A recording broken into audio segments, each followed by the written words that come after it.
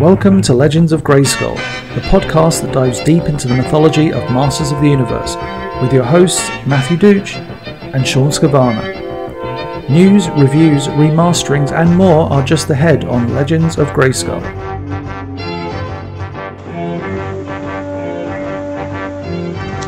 Hello everybody and welcome to episode 84 of Legends of Grayskull, the fan podcast where we discuss the history, the mystery, the magic, and mythology of He-Man, She-Ra, Eternia, Etheria, Norda, Primus, New Adventures, Soul Adventures, Ladybird, UK Annuals, Golden Books, mini comics, anything and everything you can think of with that He-Man, She-Ra, Masters of the Universe, that Netflix He-Man and the Masters of the Universe logo.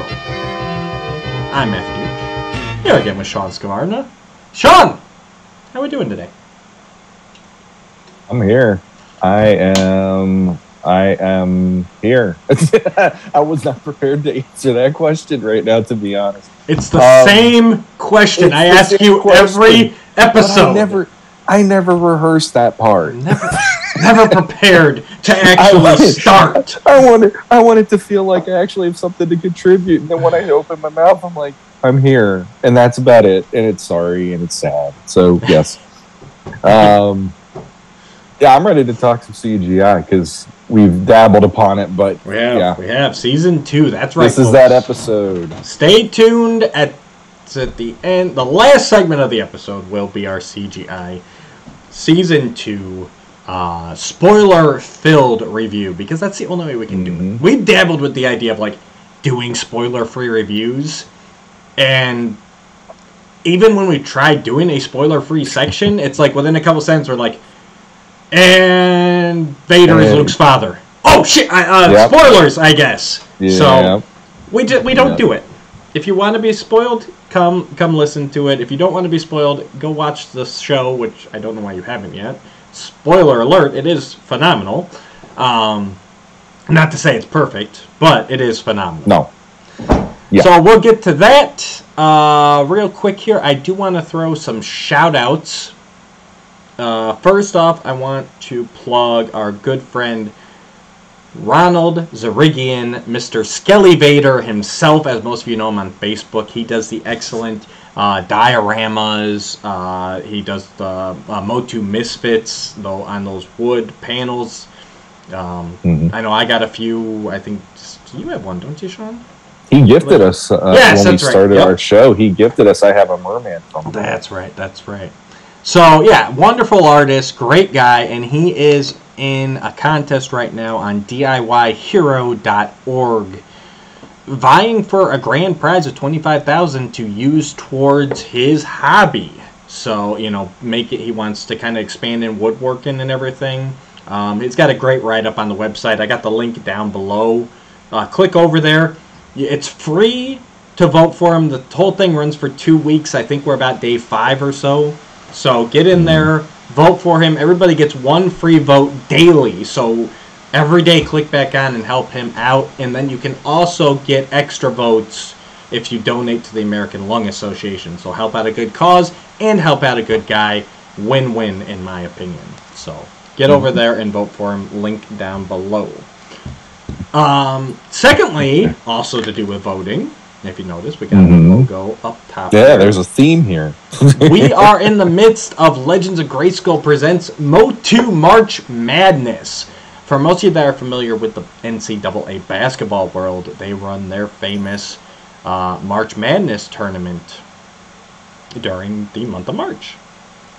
We kind of hijacked that theme, but we decided to use classics action figures. So we came up with the help of our Legendati group. That's right, I used the D.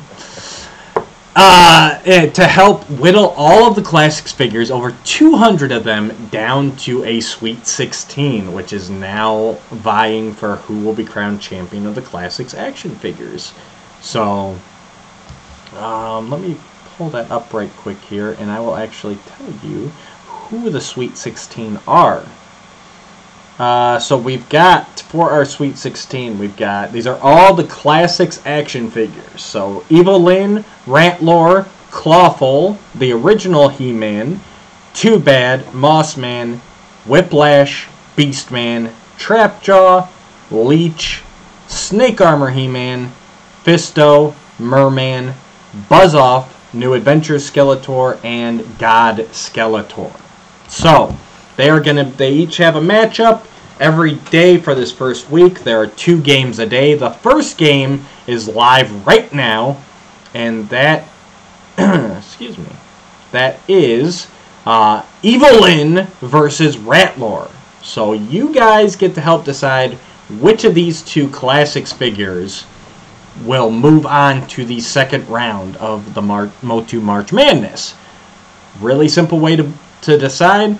Head over to our Legends of Grayskull podcast Facebook group or onto our Instagram account, Legends of Grayskull podcast. And just comment there who you want to advance. Each game will last for 24 hours, and then a winner will be declared. Well, approximately 24 hours, because, I get distracted.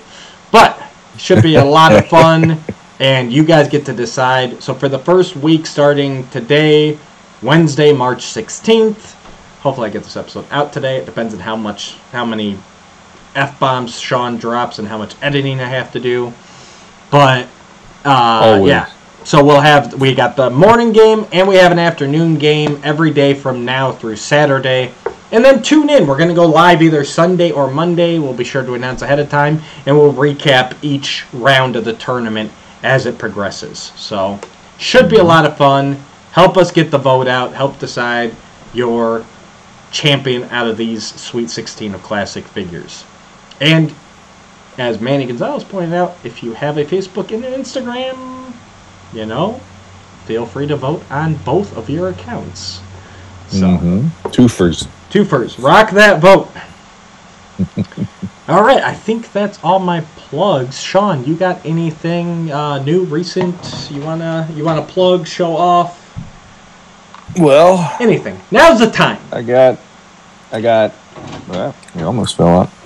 Got this bad boy the other day. Oh yes, the CGI. He was action figure of Trapjaw.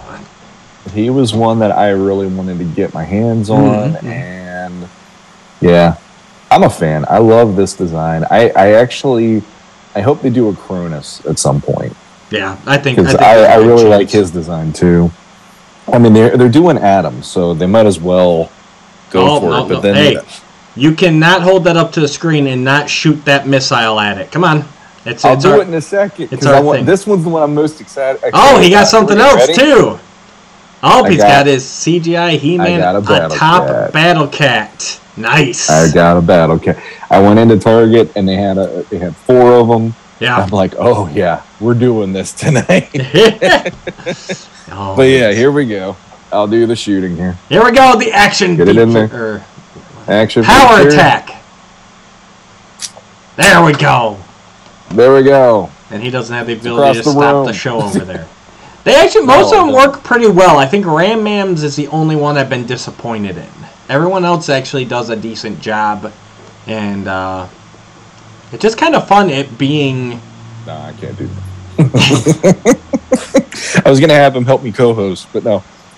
It's kind of fun with those that they went the manual route instead of spring-loaded. I'm sure it's to help keep the cost down and the regulations and everything else. But I don't know. It's kind of a fun throwback. Because back in the day, yeah, we had spring-loaded stuff, but not everything was. And the toy industry kind of seemed to get to a point where everything was spring-loaded. And I don't know, just kind of refreshing to see something different. But they're great representations. I mean, honestly, I never would have thought I'd want to pick these up, but after I got them for my son, now I'm like, well, geez, these are fun enough that I want to put some of these favorites at least on my shelf. I don't know if I need everybody, but I mean, like Man at Arms is kind of like maybe I'll get him, maybe I won't. Yeah. But if I see, obviously Manny Faces, he's a must-have at this point. So I think Manny Faces and Orko were my 2 must-haves. They're just on back. And Adam, now that I know him. Adam looks with him, it's like I would like him because, again, if it captures the look of the show, and since how much I like the show, it's like, well, there you go. It makes me happy to have that. You know? It's just like being a kid again. You have that representation right there of what you love from the cartoon you're watching or whatever. And that's what I've been doing. I've been trying to get every unique character. I don't need all the variants. You know, like I said, I got the bike He-Man and Skeletor and Man-Arms. So I don't feel a need to get the single-carded ones. You know what I mean? But, you know, Power Grayskull He-Man, I got that because he's translucent and I'm a sucker. But, you know. But that's kind of where I'm like, if I can get a representation of each character, I'm good. So... see, the one thing that they're putting out, and I've seen it now, they're doing that 2-pack. Yeah. There. And it also comes with with those drones that Skeletor uses. So there's a part of me looking at that and going, do I ever want this? Do I not? Because that's kind of fun. I mean, there are paint variations, and it's like the energy runes, I should say, not ruins. Runes are on He-Man's arms and stuff, and then Skeletor's painted a little bit. I think its whole arm is yellow now or something. Yeah, it's glowing with like the Havoc power. Yeah, the Havoc power, yeah. So that one's one where I'm like, because I said it before, but I like that the Ground Ripper He-Man is the 2000X color scheme a little more, so that was like, that'll be my version, but then I ended up picking up the normal version anyway. Right. And then I just was like, all right, fine. I'm in for a pounding on this, but fine, I'll take it. So you gotta love it. Oh, I got a box in the mail yesterday from our wonderful friend Jesse Arnold, and he did decorate it up there a little bit. Cabal above all. Look at that. He's definitely becoming indoctrinated, and you realize he has completely us to blame. You realize that, right? Like everything, every path he's going down. What's funny is he started looking at the line by himself, but I went over to his place like last summer. There was this one night we were hanging out, and we were going through Big Bad Toy Store on our phones going, hey, here's a Mythic Legions guy I want. Here's this one. And we were just doing that the whole night, and maybe start like getting my feet wet into, maybe I'll start wanting to pick some of these up. And now he's getting shirts from Legion's Lair with his name on it. He's going to all the comic or the toy conventions and chasing after the Horsemen, just like Steve Bisciotti is half the time. It's like, my God, he's in for it. So. Well, not only that, but like my wife is gonna kill me. He became a patron of them. He got yes. He hugged Steve at ZoloCon just as much as I did. So. Yeah. Basically, the same path we'd gone down, and we're sucking him down it. Usually he and I follow each other in certain places when it comes to geekdom, so it doesn't surprise me. So from you got a lot of stuff. Yeah. Is this from the con? Yep, he hooked me up. We got from ZoloCon. He picked me up the another Skeleton Legion builder, so that grows. Yep. I got my first Orc Legion builder, which is one that I was after the sale. I'm kind of like, man, I wish I'd gotten a little bit more, and so luckily I was able to pick that up. And then Vorthog, who was nice. A regret that I never picked up out of the Aerithir wave. So I think I now have most of the Aerithir wave. Same here. Yeah, really. And really the only one I'm still kind of after is Magnus. So, and then You want Magnus now? Huh? Yeah, That's a surprise. I thought I told you that. No, because you said you didn't like any of the human characters for so long. But then I opened the night, remember? But I didn't know you wanted Magnus then. I pay attention to your post. I could have sworn I put that in the message that I wanted. I think you did, but I was thinking Vorthog, and then all of a sudden when you say Magnus, I'm like, oh, wait a minute, you're now getting into my territory where human characters are okay too. This is interesting. Interesting. Yeah, no, you can't open a figure of Mythic Legions. And then, of course, Jesse, just being the good guy that he is, he also threw in Cabal sticker, which nice. another shameless plug here, but yeah, guys, if you're a Mythic Legions fan and you're not in the Cabal, there's really no reason not to. It is a mostly fun group. It's got its drama like every group, but if you're into Mythic Legions, it is the place to be. I mean, the real quick about the Cabal, if you want to see what the extent of this line is, you could follow some of the people in there and see what they do with these figures, because they don't have to just be the figures you buy. They turn them into something where you're like, where can I buy this? You can't. It's one. There's this version and that's it, and it will make you appreciate the line even more. Absolutely. And then he also was nice enough to gift me a Horseman sword. I don't know if does it have another name, or is it just the Horseman sword? I think it's just the Horseman sword, but I could be wrong. But yeah, it's a beautiful sword with the 4 horsemen horse head logo as the hilt there. Beautiful piece. One of those I've kind of eyed here and there. And then he's just like, yeah, I'm just going to send you one. And I'm like, all right. So yeah, great they guy. were giving them out at the table when you bought something, which he was in front of me. He's like, I just got the sword for free. And then I got my stuff. I'm like, I don't think they gave me a sword. I come home, I'm like, they gave me a sword. That's so cool. So, yeah, I got one too. Yeah, it's very nice of them. So I appreciate Jesse, and I can't wait to bust those open.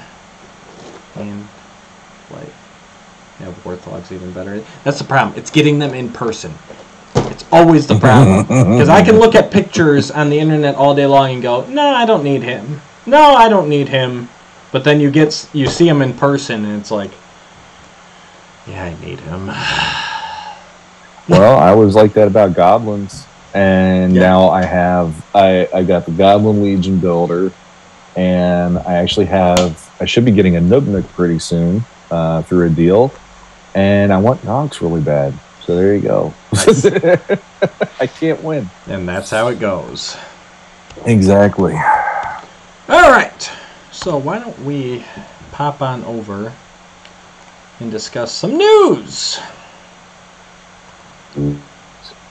So, as most of you know, on our mini-sode, we talked about this image coming to your collection with 5 silhouettes. So, so far we had, obviously in the middle there was 2000X He-Man, and then to the right of him, well, to the right of us, left of him, is an Origins Tila, which I know we both speculated. Now, I said it could be either 2000X Tila because of the sword, and I don't remember what you said. Did you have? I figured it probably was a Tila, but I wasn't sure. Oh, I said it was anti-Eternia maybe, because they were starting to go anti-Eternia with some of these figures. And then towards the end of our discussion, I threw out that maybe it was the rumored Tila Zor 2-pack, which, yes, it did. It did turn out to be the Tila Zor 2-pack, and she does have the 2000X sword. Even though it's basically the same color scheme, I think the gold's a bit shinier on her, but that seemed to be about the only difference. So, yesterday, and we'll come back to this image in a minute here at the end, but yesterday we did get treated to a new picture, which is the new Masterverse villains. Yeah. So they released that one with the heroes, which we talked about in the mini-sode. Go check that out. Of the Origins. So now we have the new Masterverse villains. And I was surprised because there is actually a lot of new stuff here. So we've got the Masterverse New Eternia Jitsu. We got Masterverse Hordak. We've got, well, these are all Masterverse, so I guess I can stop saying that. But we've got a Catra, a Beastman, and a CGI Skeletor. So, not going into specifics yet, but were you surprised by how much they showed off yesterday? I was, because I figured that those silhouettes were just going to be, this is the next wave, and be done with it. Then all of a sudden it's like, oh, so how many waves are we getting past, what they showed? And apparently every time they do something so far, Monday and Tuesday, they keep saying, stay tuned, the rest of the week they'll have more reveals. So apparently we're just going to keep getting a flood of these throughout the week. Well, I guess that's it, because after the surprised. Origins picture came out, because that had the Sunman 3 figures, and then, the 2 that were teased, and then they also showed King Randor. So I was kind of expecting one like that with so that was the Masterverse, or the Origins reveal. Now we had the Masterverse reveal. But the fact that they specifically just revealed the villains, with more than what was teased, was, significantly more than what was teased, was interesting. Yeah. So let's jump through one by one here. So first up, we have Masterverse Jitsu. And I've got to say, I don't recall if they confirmed it or not, but I got to say that this has to be part of the new Eternia line.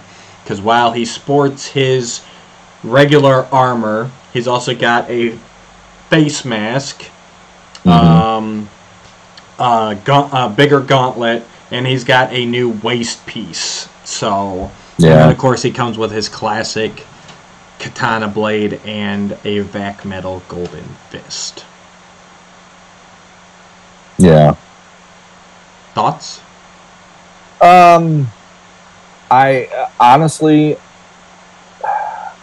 I do miss the way that with classics, he had personality in his expression. He's very blank expression. But the thing that I like about it on the other side is they're giving you stuff you never got before with that figure. Yep.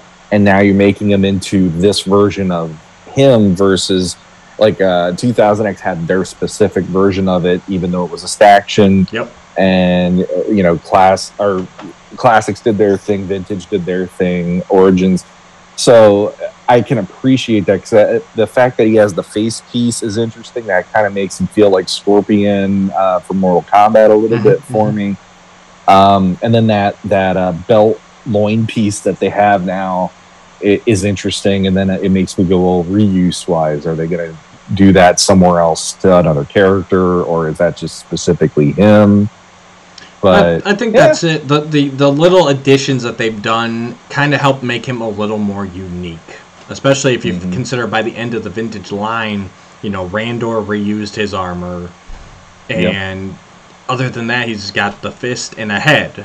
That's pretty much it that makes Jitsu special. I mean, even I want to say even the blade was reused by Ninjor. So it's just kind of...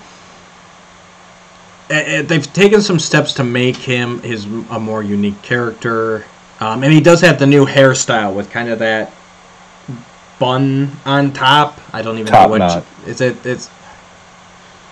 I guess, but... I guess it'd be kind of... Maybe I'm... But top knot is usually more of like a round bun, I thought. This is like that flat top knot? I don't know if there's probably a good name for it that I just don't know.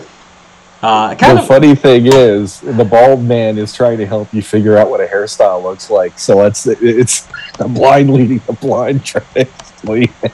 Well, that's it. I don't know. It's one of those, I haven't seen it. It's more like a sumo wrestler. Like that. Yeah. They usually have that. That should be given to the new Origins character, because he's space sumo. I mean, but he's ninja. It's like all this stuff is coming to the surface now with these toy lines. Like, in the 80s, we didn't know what we were saying. We just put ninja or sumo on something and hope to God it worked for kids. Because back in the 80s, ninja was awesome. I'm probably going to say it wrong, but according to sumowrestling.fandom.com, it is the chonmaj. It is a form of Japanese top knot worn by men. It is commonly associated with the Edo period and samurai, and in recent times with sumo wrestlers. It was originally a method of using hair to hold a samurai helmet steady atop the head in battle, and became a status symbol among Japanese society. Interesting. In the traditional Edo era chonmaj, the top of the head is shaved, the remaining hair is oiled and waxed before being tied into a small tail folded onto the top of the head. So yeah, they kind of made a ponytail and folded it up. That's a good way of describing it for our audio listeners. But yeah, it's interesting. Like I said, they've taken some steps to kind of make him a bit more unique. In my opinion, this is the weakest of the reveals. Granted, Jitsu has never been like a fan favorite of mine, so I'm sure that plays a part in it, but it's one of those, it's like, he looks good, but he's not a must-have for me. Yeah, honestly, like, the vintage classics and 2000X that was more like, ooh, like, visually stunning. And this one, for me, is definitely, like, a few steps down from that. Just the way I think, when I think Jitsu, I think more in, classics or 2000X, I guess. And this is like, we're getting them, that's cool, but it's also weird, like you said. Is it New Eternia, or is it just their version of Jitsu? Because he didn't show up in Revelation, so this is like a whole open world idea of, okay, what are we doing with this figure now? Absolutely. Yeah, that's why I gotta kind of go to New Eternia, because that's like, those have been the subsets revealed so far. Like, he doesn't really fit into anything else. I guess the closest would be that the 2000X Staction did kind of have a similar waist, that rope belt with the pads, but but then they've changed enough, so I think it's going to be New Eternia. But time will tell. Yeah, makes sense. Next up, we have the ruthless leader of the evil horde, Hordak. This one took me completely by surprise. Number one, that he is blue with the white face. And the accessories. So he comes with the cape, which they have been doing amazing work with those capes, the fabric on this line. He comes with 2 alternate hands.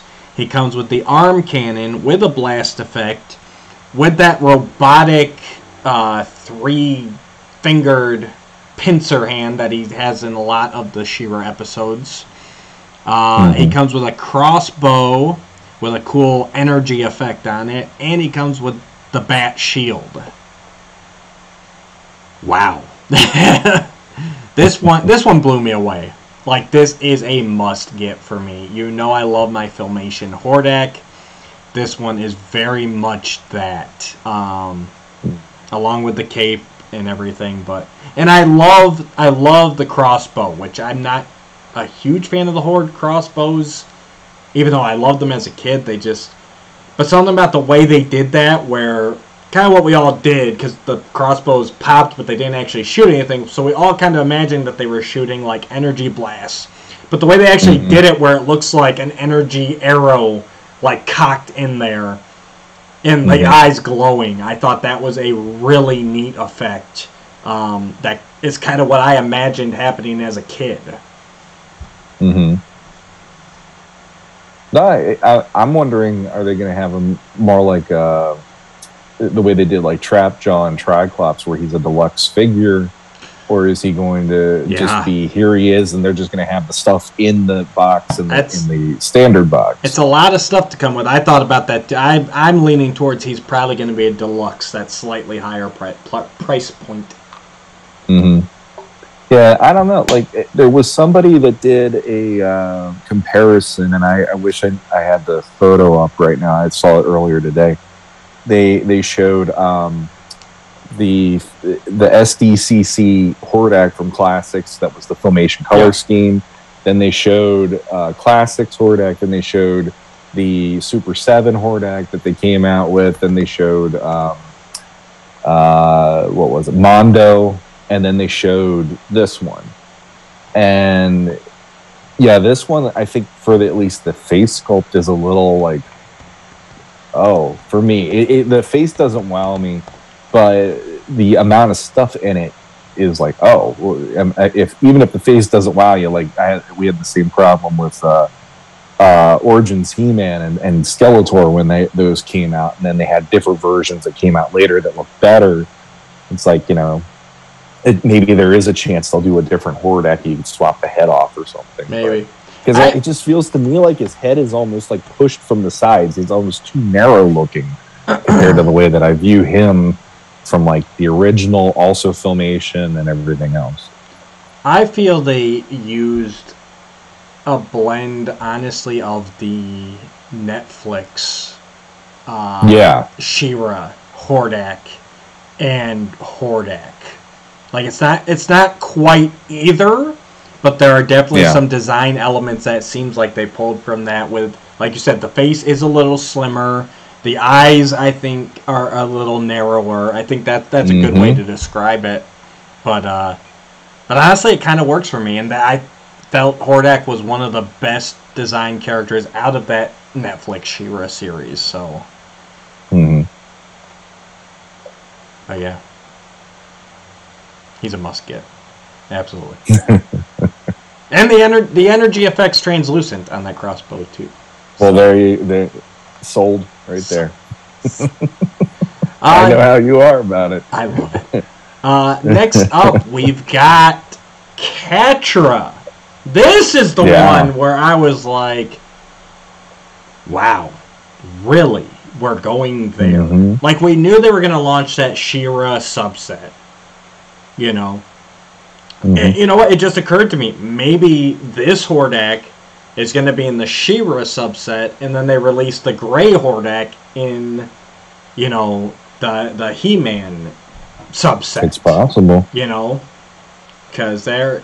I guess that's kind of... With them doing She-Ra, I didn't expect them to do a whole wave of She-Ra. Like, I just figured it's like, alright, here's She-Ra. Then maybe, you know, maybe we get Catra or Glimmer or, like, you know, peppered throughout. But with these two reveals now, and the fact that we've seen leaked images of a She-Ra, and we've also seen some less reputable leaked images of a Frosta, it kind of leads me to believe, like, hey, there's going to be a whole wave of She-Ra figures, which I never thought about. I never expected them to do this. Yeah. But, it'll be... I mean, who knows? By the end of the week, we might even know She-Ra's on her way. For all we know, we'll get to speculation right at the end. But yeah, I'm on the same mindset. But yeah, back to Catra here. So, and here's the other surprising thing again. Okay, Hordak came in blue. Like that's a pretty easy variant to do without even stepping on NBC, DreamWorks, or Universal's toes, whoever they are now. But this Catra is pure Filmation. She is in her red outfit, you know, the skirt, the red cat mask with the green eyes, the black hair, purple cape. Now she does come with the toy-inspired cat shield, which looks great, and they made it bigger, which I love, because those She-Ra shields... Yeah, say that 3 times. She-Ra shields were always... They were a small shield, and Classics continued them in that scale. I actually like the bigger-looking shield here. It looks more effective, more battle-ready. Yeah, and then she also comes with this staff, which is silver with a green jewel on top, which I want to say is from something, but I can't place it. I want to say it's probably from a Filmation episode or maybe a mini comic or magazine. It looks so familiar to me, but my mind just cannot place it. Yeah, I was actually like you. I was pretty surprised out of anybody who were going to see her. But the thing is, like, there are people out there that are like, oh, you could put these in with Classics, and they kind of blend in that way. And so when I saw that one, I'm like, my God, that's a really good case in point when you see her. And it, like you said, there is that leaked Frosta image that's out there. It's like, when you look at some of those, it's like, man, those actually, they could pull off being right there on your shelf with Classics, and you have no problem if you don't want to buy the Classics if they're too expensive now. Right. But yeah, she looks like there is nothing about her that I looked at and said, this isn't right, or this makes me a little... all of it was like, yeah, that's Catra. There's no way around it, and I was pretty impressed by that. And I am someone who never managed to get a Catra figure from Classics, and that's exactly what I thought when I saw it. I'm like, I get to get a Catra figure to fit into my collection for $22. And I think she's easily up over 100 now, the Classics version. So it's a win-win in my opinion. But yeah, I'm loving her. The only thing that gives me hesitation is that they don't show her with the mask up. Now, I not to say that it doesn't go up, but I'm just a little nervous that it doesn't. You know what I mean? So, as long as I can set that atop the head, I'll be good. I would probably look at the Jitsu figure and go, well, they showed that comes off of his mouth, that faceplate that he has. So I'd say you're maybe better than 50-50 shot of that's something you just pop on and pop off, just like Classics. Maybe. Yeah. But I agree. They didn't show an alternate head. But right? Or at least, an unmasked.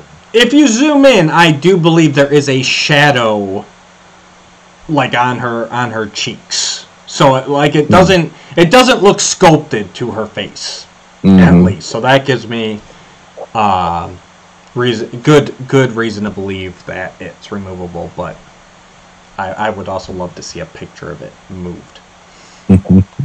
And then the second to last, we have the Beastman. What you think about Beastman? I'm just going to say, Beastman is one of those characters that in my mind, I have this version of how I feel he should be. And the closest I ever saw was 2000X. And this one is like, it's almost like a hodgepodge of Masterverse and 2000X kind of had a weekend away in Vegas. And this is the version of that you get. And I like aspects of it. But I like that there is this fur trim you could put on him now. So there is that like a pelt. Yeah. It looked like there was like this fur piece. I don't have it in front of my face, unfortunately. But there is a fur piece that does add a little something to it, which I think is fun. I actually like it more than not. But like I said, just in my own headcanon, it doesn't fit in. But with what we've seen so far, I want to see him in scale. That's the other thing. They don't really have him next to another figure. He looks like he'll be a little bigger, but maybe I'm wrong. Yeah, I mean, I think...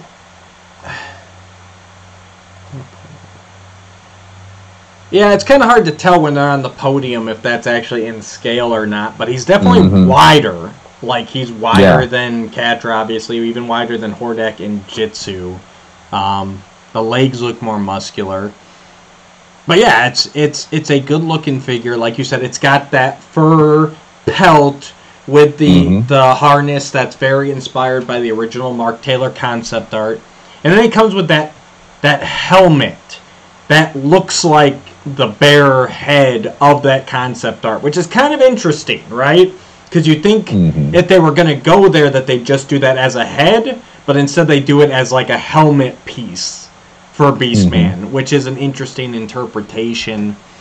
But the fact that you get those pieces to kind of make him look a bit more like that concept art, but then you also get everything to make him look like the vintage Beastman. You get the toy-ish, harness. You get the shoulder pads. You get an excellent head, I even kind of like how they updated the loincloth with that little piece of fabric with like the rune symbols on it. Yeah. I like that too. He's got the whip, he's got the bulk, he's got everything. You can make him the version of Beastman you want him to be. Oh, and then he comes with that spiked bat as well. So which is the first time he's come with an alternate weapon that I could think of, right? He's always had the whip otherwise. Yeah. Yep, exactly. So, yeah, he looks like a massive brute of a figure. And again, as someone who doesn't have a Classics Beastman, I think this will look really good on the shelf with my Classics collection. And that's kind of seems to be the niche that they wanted to start this Masterverse line off as. And, like, for me, the Revelation figures don't quite fit in there. But what they're doing now is really starting to hit those points where it's like, okay, this can be my Beastman. I love the Revelation Beastman, but that is clearly Revelation Beastman. Like this one, I can do him up right and have him be the Beastman on my shelf. Yeah, when they revealed the images of that yesterday, I did see there was somebody in one of the groups that he said this was an easy pass for him because the Revelation Beastman is the one that he wants the most. And I just kind of sat there scratching my head. I'm like, that's your opinion, and there's nothing wrong with that. But I'm like, my version of Beastman he will have like the harness on him and all that stuff, and it, it's like that's part of what made him so. He looks just menacing with that on, and it plays up like the main, like he's the king of the beasts in that way. And it's like Revelation did their thing, but that design never really worked for me compared to give me the traditional version. So absolutely agreed. And last up, we have I guess you could say big surprise, but we also kind of called it. We have CGI He-Man in the Masters of the Universe Skeletor done in the Masterverse style. And obviously it was teased right from the beginning that they were going to do CGI characters in the Masterverse style. And we were all very curious as to how they would do it. Mm-hmm. And I think they nailed it. It is not just the Masterverse aesthetic painted in CGI colors or anything like that. There is definitely a lot of new pieces on here, and it's got that chunky Pixar ripoff aesthetic. So absolutely wonderful. Yeah, what is it that the girls do, the squee thing that they do when they're excited? I literally did that in my car when I saw the photo yesterday because I had no idea. We knew we were going to get him as in CGI characters. We didn't know we were going to get Skeletor this quickly. Right. And when I saw it, I'm like, this is exactly what I was hoping they would do with this. And I couldn't be happier because, again, classics wise, I have all the figures I want. I'm not really worrying about getting the Masterverse to fill in any holes I have. Yep. So that's why that line has not done it for me the way I was thinking it would. But now this is finally like, the minute I see that, I'm going to be like jumping to the peg, ripping it off and running to the register. Because these new figures, like I showed off Trapjaw at the beginning and Battle Cat and everything, they're great. But for me, being who I am, this is exactly what I was waiting to see if they could knock it out of the park or not. And they absolutely did with this image. Absolutely, the little detail, the paint is phenomenal. All the Havoc energy on the Havoc staff, on Skeletor's neck, the belt piece, the skeletal hand, like it all looks phenomenal. They even have the chain going from the Havoc staff to Skeletor's wrist, as we see, end of season 1 into season 2, where he's, fully committed, chained everybody to the power of Havoc. So, yeah, it's phenomenal. Every single level that I could have hoped that they would do that with this, they did. And for me, being who I've been ever since they put out Origins and all this other stuff, I was like, just watch. There'll be something about this that even I'll be like, oh, come on, you almost got it. And it's like, very first time I can look at it and go, you got it. That's amazing. Cross fingers, He-Man works too. Yes. Exactly. That I hope this week we see a He-Man at least for that part. And I'm hoping to God they knock that one out of the park too, because if they got the two of them going, I am going to be so pumped, especially with Trapjaw. Yeah. Trapjaw is one of my absolute favorite designs on the entire series. So if they can pull him and Beastman off, oh dear Lord, you got my money right there. So, all right, so let's go back to the original teaser for a minute here. So coming to your collection, 5 silhouettes. We got 2000X He-Man in the middle. We've got, to his left, our right, we've got the Tila Zor 2-pack. And then on the lower podium, I think we are confirmed that was Jitsu. So, to our left of 2000X He-Man, still saying that's Sunman, which I'm sure we'll see in the next reveal, because We got Origins, we got Masterverse Villains, so I have no doubt that our next reveal is Masterverse Heroes. Mm-hmm. Now, that figure Agreed. on the far left, I called that... I think we were all over the place. We were throwing Beastman out, we threw Skeletor out, I think we even threw CGI Trapjaw out there. Mm-hmm. After the reveals yesterday, I personally called it as, okay, that was Skeletor. Shawn is not convinced of that. Not at all. Because Okay. Skeletor, he has the skeleton hand, and that hand on that figure is big. And it's also in the exact wrong position than what they revealed yesterday, because they've been keeping them in the positions they revealed them in. So they're... No. Jitsu is not in the same position. If you look at Jitsu, he's got his hand up, he's facing towards Teela, and he's got the sword is going across like his knee, like he's holding the sword down. And the picture they revealed has Jitsu holding the sword up in the opposite direction. All right. So they have not... Teela they have not... and He-Man have been the same. I think, So I'll go there they at least. were in the same position.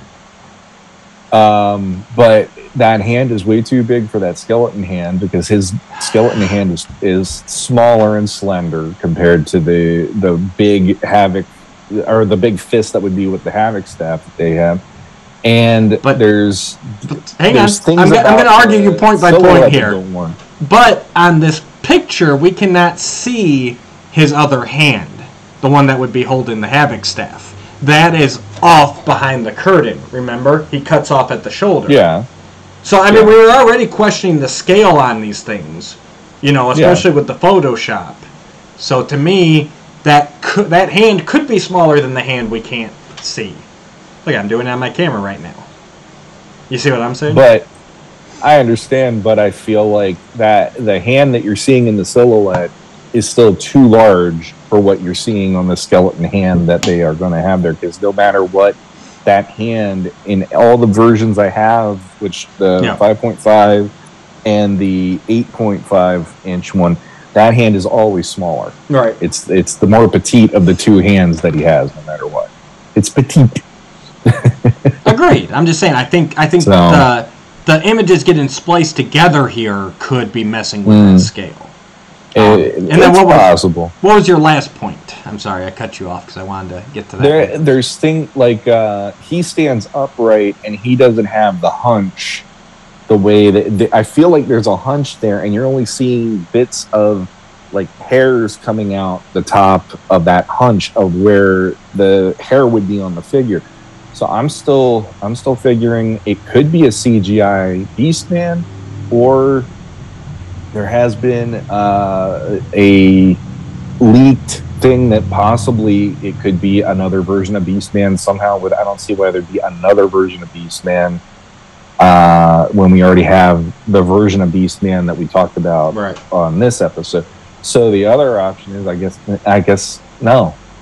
I still think it's CGI something, because those hands are so big, and that is definitely a trademark of those figures. It feels like series. It feels like a CGI aesthetic. I completely agree there. But that's my thing. So, but if they've revealed the Masterverse villains today, like the only thing I can think of left to reveal is the Masterverse heroes. Mm-hmm. And to me, that silhouette does not fit the heroes at all. I don't know, because the other thing too is, unless it's a new Eternia hero. Well, there's a potential of that, or there is a potential that maybe they're not revealing everything, even if they're doing the reveals. Because the way I'm looking at it is, okay, if we have Hordak and we already have Catra, that's two She-Ra possibilities. Yeah. And then if we have Frosta potentially and maybe She-Ra, that's two heroes and villains for that wave. So if they're doing CGI, then the chances of, if they do He-Man, and my guess would be Teela, just throwing it out there, or Man-at-Arms or Ram-Man, You could have any of those be the two for the CGI, and then do Beastman and Skeletor for the evil CGI. I guess potentially. I guess I just don't see how they would not reveal all, because that's the thing, right? Because they've revealed more than what's on this teaser image. So I don't see why, out of all those figures, they would have put one on there that they're not going to reveal. You know what I mean? Like, well, the other option is, Monday, they had all the heroes and one villain on the Origins. So maybe possible. The next one will be a Masterverse, all heroes, and then it's CGI Beastman also showing up or something. Maybe. I don't know. I'm curious. And I will say I think it's Beastman over Trapjaw, because Trapjaw doesn't have any kind of jagged things on the left side of him, because that's all just him. And there's like horns or something. I'm going to throw something out here. That just occurred to me as we're talking here. Because I agree with you. I originally I was just like, oh, that had to have been Skeletor for all the reasons I've already mentioned. Looking at it now, okay, I could still see it being Skeletor potentially, obviously different pose. But my mind went to Beastman when I saw it right away as well. You know, my mind's still circling around Beastman. But they released the deluxe, but the new Eternia Beastman that they're doing. So I'm going to throw out, knowing they already put one Beastman out, knowing that Masterverse Heroes has to be next, that is new Eternia Mossman. Oh, you went way on a different route than what I was saying. Well, think about it. He's has shared a body type with Beastman in almost every iteration, especially toy-wise. Yeah. That those spikes that we're seeing could easily be the roots, 2000X did a lot of the roots coming off of him. Obviously, Revelation did that. That could be why his legs don't match up, because one of them has the wood shin guards coming up off him. The hands, the arms look like they have things coming off. Those are his little sproutlings. And he would, if you're going traditional Mossman, he would be very similar to a Beastman. Did not even... the way I thought you were going to go was, I thought you were going to go, okay, fine, if they already had a Beastman come out, then that's going to be Rakaz. Yeah, but he's too bulky to be Rakaz. Rakaz is the biggest transformation in the CGI series. I agreed, yeah. So we'll see. I'm still figuring it could be a CGI Beastman, but if I'm wrong, I'm wrong. We'll see. I did not create the promo, so I don't know. It should be today. And obviously we got that Masterverse Sunman that still needs to be revealed. So again, another tick as to Masterverse Heroes should be coming next. Whether we see anything else beyond that, who knows? So. Yep. All right. Let's switch back over. All right, guys, that's all the new toy news. So now let's get into our big thing for today. Hour in, we're getting to our big thing. But that's how we roll here at Legends of Grayskull. So today we are talking about Season 2 of the CGI He-Man and the Masters of the Universe, streaming now exclusively on Netflix. So Shawn, first, obviously spoilers. Spoilers. From this point forward, you don't want to be spoiled? Stop listening. And come back to us after you've seen it. So obviously we were both really looking forward to this. Last season ended with Skeletor taking over the throne of Eternos. And then, him enslaving the royal army. The heroic warriors getting split up with Orko and Tila guarding King Randor back in Eternos, and the rest of them getting to Grayskull and getting that teleported before Skeletor could destroy it. And we were full of speculation about where it would end up. And I do have to say, the beginning of this season was a slow go for me. And I think that's just because they had built everything up so high stakes, so do or die. And it's a problem a lot of series suffer with, where you have a cliffhanger ending that's so up here. And it's like, okay, but we got to make this next season last 8 episodes. So we got to bring it back down a little bit. Whereas, I know me, I'm ready for boom, boom, boom. All right, where's Grayskull going? How are they going to get back? How are they going to reunite? Skeletor's going to come after them. And first episode, we get a sky race. Yeah.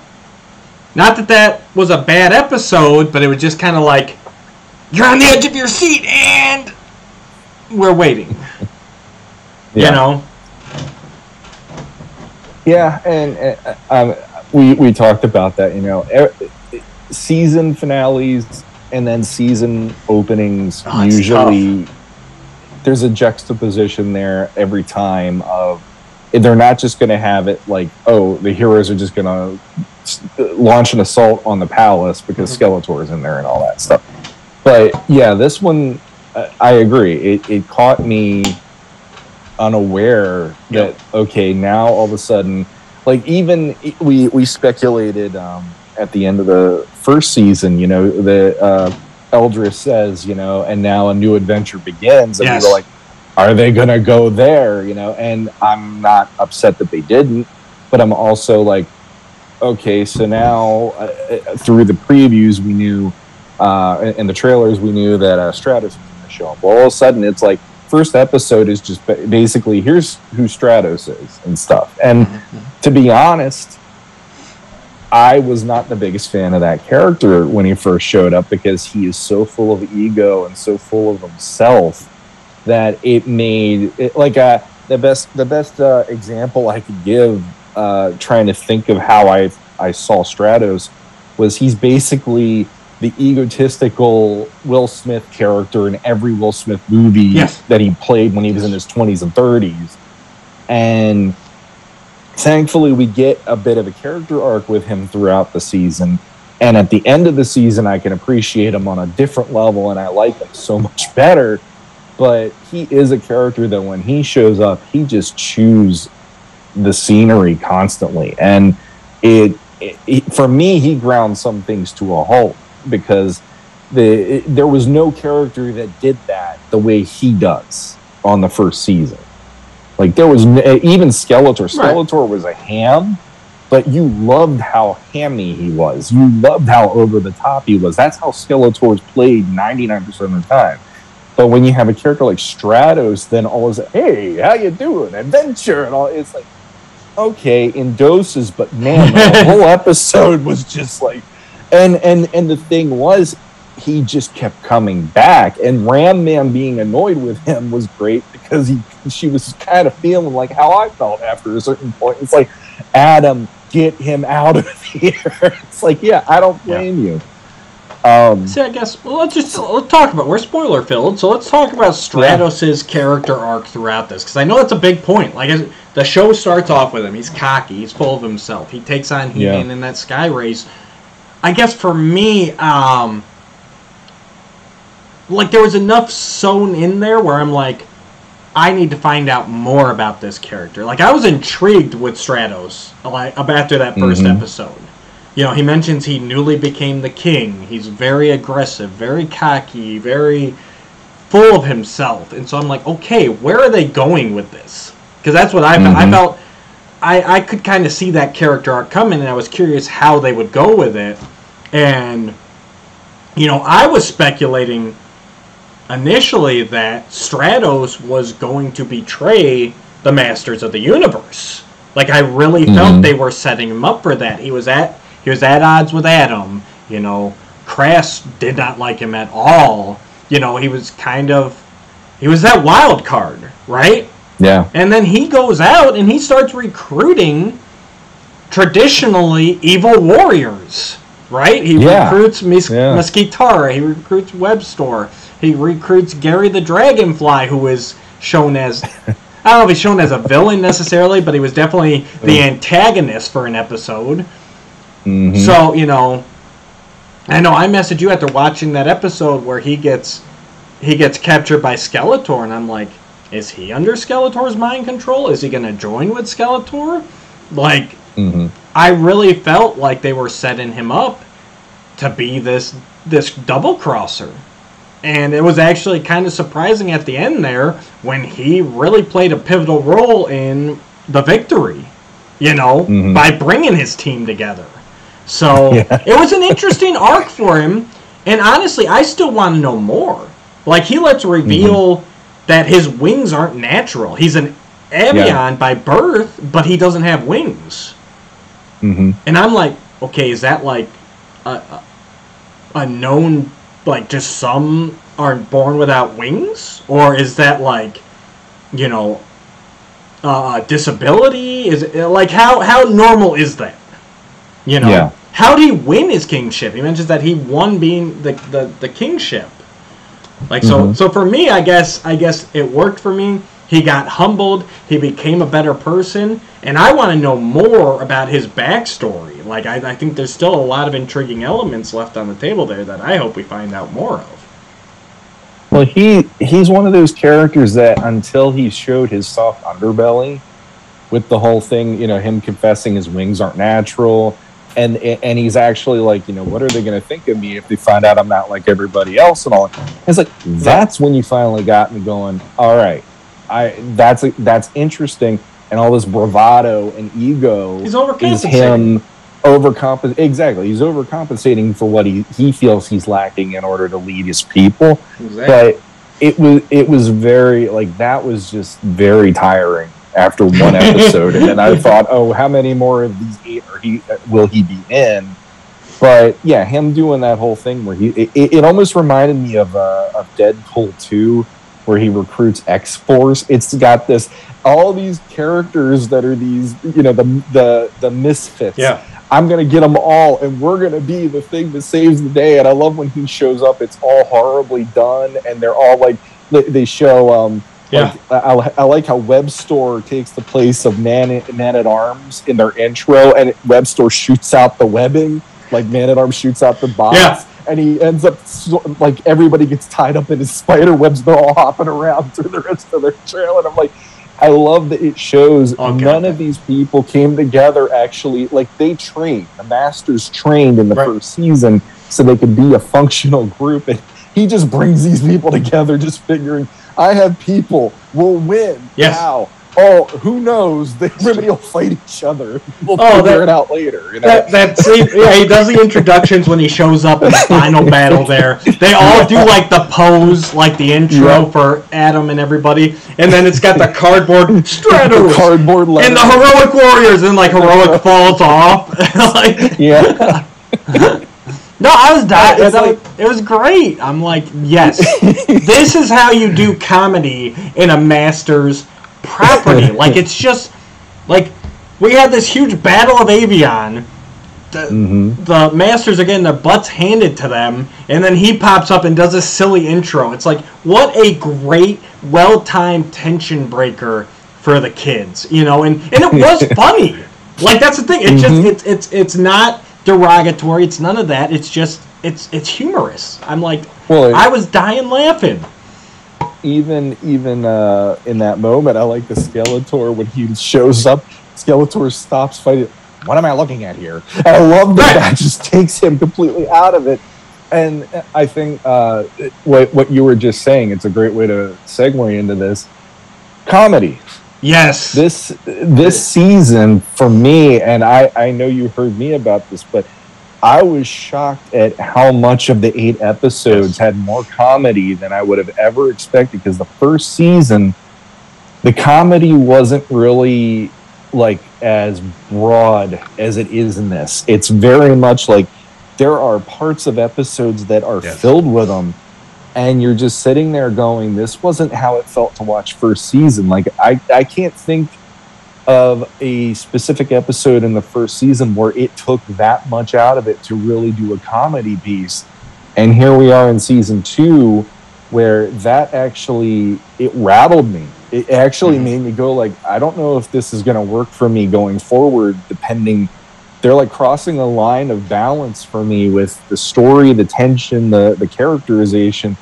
And all of a sudden we have moments like He-Man and Skeletor having to waltz with each other because they're not allowed to be violent on a train. No. And then we have also Gary the Dragonfly, which is a character that I've ranted about personally to Matt. But he's a character that for me, I'm like, why did they go there? Why couldn't they have done... My personal favorite would have been Spydor. Have Spydor show up, even though that's also then with a team with Webstore, which doesn't quite make sense. So I get why they didn't maybe go that route. But there's these things where I'm just like, okay, like I don't know why we had to take such a veering off into the right or into the left of how comedic this one is, especially when the stakes were raised as much as it was at the end of the season. Well, I think that's directly a part of it, honestly, because, like we talked a little bit about, because season 1 ended on such a high stakes moment. Yeah, I feel they kind of overcompensated in the we gotta bring this back down a little bit. You know, at the heart of it, this is a show for children. I think the first season did a great job of having humorous moments. I want a Panther I want a Battle Cat for my birthday. They had these great moments, but overall it was an origin story and Skeletor winning. Like, there were some dark moments, you know? Mm-hmm. You told me when your son first saw Snake Mountain, he was literally creeped out. Yeah. So I think it's the team trying to find the right balance. And because season 1 was so high at the end of it, tension-wise, like you can't keep that high that long in a kid's show. You know, Supernatural, you can get up that high and you can stay that high for the last 5 episodes of a season. Great. Yeah. This is for kids. House of Shakoti, you know, we need to interject, you know, Cringer hitting a one-liner here and there. Right? Or Ram Man, Ram Man, somebody. Like, we have to do something to break the tension for a minute, let the kids know, no, it's okay, they're still cracking jokes, everything's going to be fine. You know? And I think that's kind of what this was, you know, in the decompressed storytelling era, where instead of a line, you know, to break up Stanley getting wrapped up by Darklings and sucked through a door, which should freak any kid out, it freaked me out. Instead of one line from Cringer to break that tension, okay, out of 8 episodes, we got to throw an episode in here to just kind of, you know, like it's fun. And granted, I also didn't have the same level of reaction as you did. I will say, let's start with He-Man Skeletor dancing, because when I was watching this for the first time, obviously I wake up early in the morning, and I did have to work the day that it premiered. When I got home from work, before I had to pick the kids up, I did throw on the first episode. Watched the first episode, started the second, ended up dozing off during the second. Not to say it wasn't good, just I was tired. So, I wake up when the alarm goes off that I gotta go get my kids. Yep. And all I see is He-Man and Skeletor dancing together. Yeah. Like, okay. I don't even know what episode it's on. I just turn it off, and I go get my kids. And I'm sitting there like, I was thrown by that. I was like, where are they going with this? What are they turning this into? I think that was probably the closest I got to your reaction, was waking up out of context, seeing that scene. But then when I got there in the train episode, and they explained it, you know, well, they have to be nonviolent on the train, otherwise the whole train's going to blow up. You know, they can't stop the train, they can't be violent. Anything they do that's shown as, like, any sort of aggression towards a train equals kaboom. And they need that piece of the sigil of his. And when they get to that room, the robots are dancing. Yeah. When in Rome. It worked for me. I don't know what to say. It worked. I'm like, see, yes, it's silly, but they gave me a reason. You know what I mean? One, and real quick, sorry, and when He-Man Skeletor to get closer to the sigil piece, twirl me, please. Twirl me, please. Yeah. Twirl me, please. I mean, that's just... I was laughing. I couldn't help it. I'm like, okay. Yes, it's stupid. It's silly. Yeah. But in universe, it works. And that's my biggest thing, always, is does the logic hold up in universe?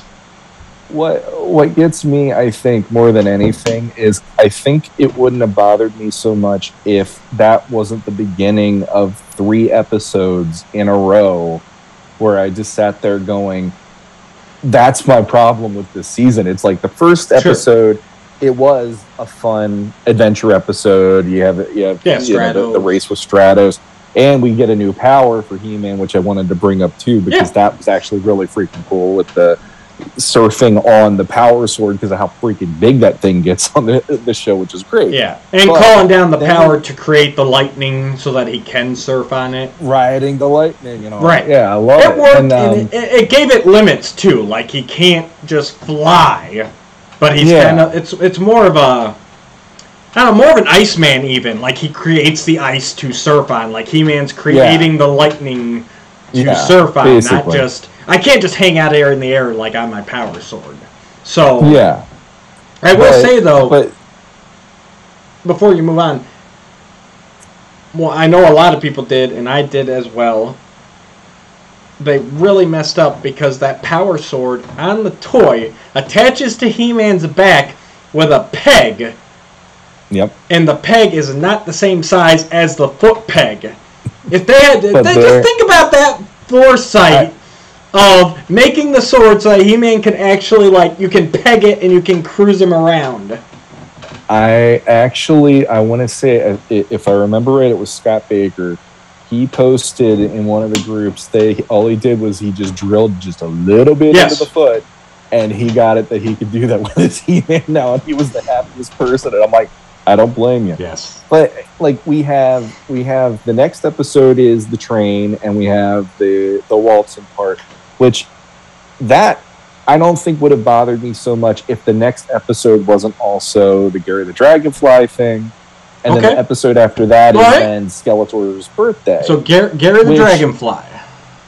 I will say, before we hit that one, I will say that you and some others were the ones to go, look, give that Skeletor's birthday one another look, because you're just you're coming out of a streak of these episodes having so much comedy, and when I watched that by itself with my son like the next day, I'm like, this actually is a really good episode, because it not only is it fun to see Skeletor in a situation that he can't get his way out of and he's just dealing with it, but Duncan gets the spotlight, and it's a better episode for him than anything they did in the episode where he started Orko up in the season 1.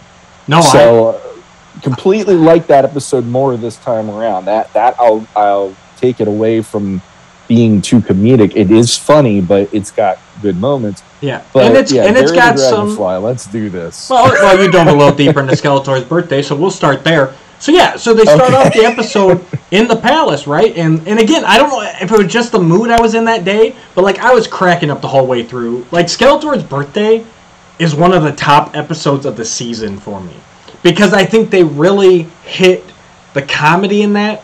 But at the same time, so it's starting with Skeletor's birthday, and he's making everybody give him gifts, and he's upset about not getting a battle kit. I said I want a battle kit. I said I want a battle kit. Like, why isn't and think about it from the kids' aspect. Like, how many birthdays did you have where you're sitting there like, these are cool presents, but I didn't get the thing I wanted, right? Yeah. Like, again, for the kids, that's a great, like, dude, I get that, Skeletor. Like, you and me, we're I got you. So and then the introduction of the Panther cycle, which they call Pain Thor in the series, which is interesting because I actually had to go check my box, and that cycle has always been called Pain Thor with the I in there. I guess because it actually has both. It's got Panther, and then underneath it's got Pain Thor. So I was just assuming that, you know, Panther was the English, and then, like, the foreign language, you know, like it was a dual language box, and there's a country that calls him Panther. But apparently it must be the other way around?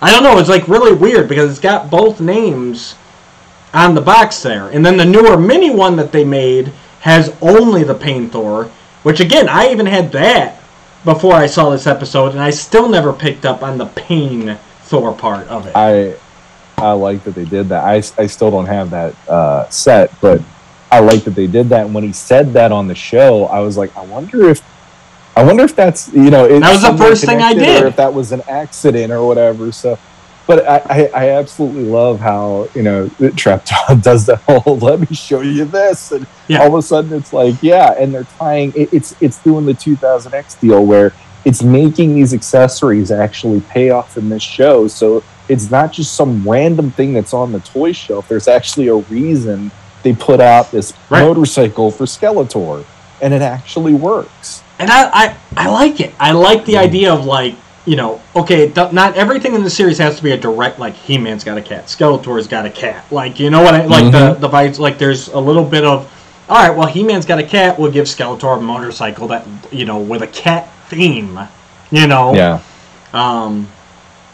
But yeah, so then when he, you know, in the whole story with the wishing stone and Duncan trying to figure out how the teleporter on Grayskull works, and the whole kind of, I mean, just the fact that they made Grayskull in the series, and I know we talked about it in Season 1, but they really kind of hit that old magic and technology, you know, married aspect.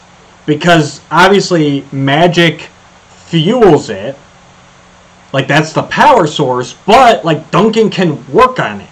Like, it's a technical application of magic. So... And I really like that they've really got into the core of Masters, in my opinion, because a lot of this reboot stuff either likes to go really magical or really technological, but this one's like, no, it's both of them. That's the world. And yeah, with Skeletor and Duncan finding themselves in this kind of in-between negative zone, and realizing, like, Skeletor is smart enough in this series to realize, like, hey, I can't just kill this kid, because we've also got to get out of here. And he got the castle here, so I got to be able to get, you know, I need him to get out of here. Like, Skeletor is not stupid enough to kill his only chance at getting home, you know. And the Wish Stone. The Wish Stone is a great plot device, you know, and it's got limitations. It's one wish per person. Skeletor won't let Duncan use it because he's worried that Duncan will just wish that Skeletor doesn't exist. Yeah. You know, like, you know, and so he gets rid of the Wish Stone. Again, like, this Skeletor is written so well in this series. He is fast becoming my favorite Skeletor. I know I was on the fence in Season 1, and he was really high up there, but by the end of the series, he might overtake Filmation for me. Because he's smart, he's humorous, he's evil, he's calculating, like, you know... He's threatening. He's threatening, but he's not threatening to the point of, you know, where, like Filmation, where he'll actually work against himself to not help the heroes, you know. I mean, he's in this situation, he's like, well, I gotta help Duncan, because we need to get out of there. And then I'll kill him. You know what I mean? Yeah. Like, that's... It's so smartly written. And yeah, the jokes and everything, and the knowledge, and I was cracking up. This episode was one of my tops. Well, I even liked with that episode, he's looking around and sizing up what it's like to be in Grayskull, and he looks at that painting of the Masters and the evil warriors going head to head, and him going, why doesn't she have a rival? You know, like, nemesis. He points at Ram Bam. Well, she doesn't have a nemesis. What's up with that? You know, and then you know, like, he's looking around, and his point of view talking about things matches probably some of the audience's point of view. So you're getting to hear an adult version talking about the curiosities around them that are, what's this about? What about that? Why would they do it that way? And all that. And I enjoyed seeing that and having them size it up and everything. I like the it's a stupid joke from season 1. It's stupid here too, but it still made me laugh when he's like, "Where's the bathroom?" And Duncan's like, "Yeah, good luck if you can figure that out." Like, you guys have been in here this whole time and you still haven't found the bathroom. Okay. See, that's humor I could deal with. I don't know why. I could handle. I don't know. It works. To go to the bathroom in that season, but let's talk about the dragonfly in the room. Gary the Dragonfly, because he wanted to go there before I shifted us into the birthday party. One last thing about the Skeletor's birthday. Obviously, it was a funny episode. It was the highest comedy episode of the season, but it still advanced the story. And it still dropped hints at what, like you said, Skeletor pointed out that there's no fifth nemesis, them learning more about the castle and how the teleportation works, and that they can use the Havoc power to do it. And even the whole kind of timeline thing, right, was smart, because this episode takes place at the exact same time as the Gary the Dragonfly episode. Excuse me. And it actually even starts off with the same exact scene. They did the whole sliding door thing, Yeah. When this episode starts and it's Adam and them leaving to go help Teela, it's like, wait, that we just saw that. But then it stays with Duncan this time. And it's like, it's kind of that question, right, where a lot of shows you're like, well, while they were doing this, why wasn't anyone else progressing anything? And it's like they were. We actually got to see it real time. So that was a really neat thing, that continuity there. And then it ends with everyone showing back up from that. Like, oh, you've been up to nothing, huh, Duncan? And he's had this whole adventure. And that, I will say that the way they started the episode, actually, that was where my son was like, I'm good, we can watch the rest tomorrow, because he thought that there was a glitch in Netflix, and it was playing the episode we just watched again. And he figured, instead of having me have to, troubleshoot, I'll just turn it off so Daddy doesn't get frustrated or something. So we ended up watching, and we did it like 4 episodes one day, 4 episodes the next day. This time around instead. But yeah. All right. So Gary the Dragonfly. Gary the Dragonfly. This is another episode. I felt this was a very Filmation inspired episode. That's what I came away from that with. And it sees a Teela Evelyn team up, right? It's got they're going after the second piece of the Sigil of Hiss, and they find out that this dragonfly has eaten it and gotten mutated. And, he's attracted to the power now. He's trying to find other things of power to eat. Like, I don't know. The whole concept just felt so Filmation to me. Gary the Dragonfly himself, I see now, and I it's funny that you go, well, they should have gone with Spydor, right? Because when he first showed up on screen, I'm like, oh, it's like he's a real-life fright fighter. Well, yeah, that would have been fine too. Which is like, reason, I guess. Well, that's what I said. That's where I went. Was like, oh, they did a dragonfly because of the vintage vehicle shaped like a dragonfly, like deep cut, cool. But they made him alive and with a personality, with that very unique. What I thought watching was a Bobcat Goldthwait impression, right? Like, I'm like, oh man, they're really hitting that Bobcat voice hard. And then credits roll, and it's like, oh no, they actually got Bobcat to voice him. Yep. Which is kind of an interesting pull, and I don't know if there's... That's the part that kind of had me scratching my head. I'm like, why did you go there, I guess? Is there some connection that I'm still missing between Bobcat and the series or the franchise, or... I don't know. Like, it was just kind of a weird pull for me. But that's probably the biggest thing I can say, is that his voice really threw me. And if I could change something, it would probably be to give him a more threatening voice. But then again, they did kind of turn around at the end and make him a bit more heroic. He joined Stratos' cause. So, yeah. I don't know. I guess it didn't bother me because we're getting this good Tila Evelyn, Witch and the Warrior story. We had He-Man, not making the best decisions, and him and Tila getting a little strained there because, He-Man won't tell her that Eldris didn't reappear with the castle, like she got lost somewhere along the way. And, there was enough good moments advancing the story that I'm like, okay, I can deal with a bumbling Dragonfly character. It's one that, like I said before we started recording, I only watched this season through once since it's aired. Yeah, and I've watched a couple episodes a second time, but not the whole thing. Well, I've seen what's funny to me is talking about like the heightened stuff that we were with how the story works. The one episode that my son has rewatched more than once since we've seen the whole season is the final episode. Yeah. And he just keeps going back to that. And when my kids and I sat and watched that together, the very first time they watched it, both of them looked at me and they go, I feel so bad for He-Man right now. And I'm like, I know. Because it's like that's kind of why my frustration is there with the middle of this season being the way it is, because the first episode's a fun adventure episode. The second episode has some moments, but it's got that comedy in there that it's like, okay, it's different, but all right. You get into the birthday Skeletor episode. I think you mean the third episode, because the second episode is them going to Snake Mountain and finding the first piece.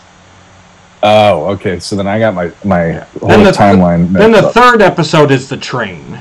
Third episode is the train and all that. So, yeah, it's like you have the third, fourth, and fifth episodes then being those middle episodes. And it's like they're bookended with these really fun or very dramatic moments in this show. Like the turn at the end of this season, I was texting you watching it. Yeah. And using language we don't use on the show very often. Right. And I'm just like, they're doing this. This is some stuff where I just sat there with my jaw on the floor going, not only are they referencing 2000X on here, because the minute that Skeletor goes, do you know what that gem is in your helmet to Ram Mam and all that stuff? And suddenly we're talking about the Ram Stone, which is one of my favorite artifacts from 2000X because it knocks the power of Grayskull the hell out of Adam every time. Yep. But it's also now we're going down this whole thing of not only did they manage to get rid of Skeletor, but now he's a ghost that's haunting Ram Mam, Kraz. And now this is a bigger problem because now Kraz goes on this.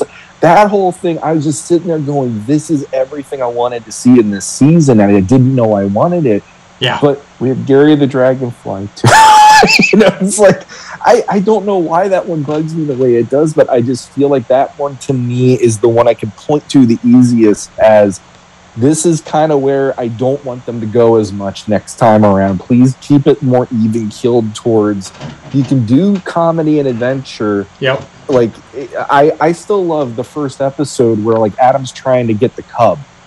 And he's there, like, you're off trying to you're trying to eat a potato. I don't even know what a potato is and all that stuff. And I'm like, that's fine. That didn't bother me. But these bumbling characters like Gary the Dragonfly, just for me, they're too, like, I'm not a fan of the Filmation ones that do that. I mean, I could deal with Ram Man being that character, but when you have that on the show itself, even as a kid, I was like, I don't want to see this on this show. That's just me. Well, I guess that's part of the other thing, too, I was going to say, right? Like, even I didn't mind the character, but, like, why Gary?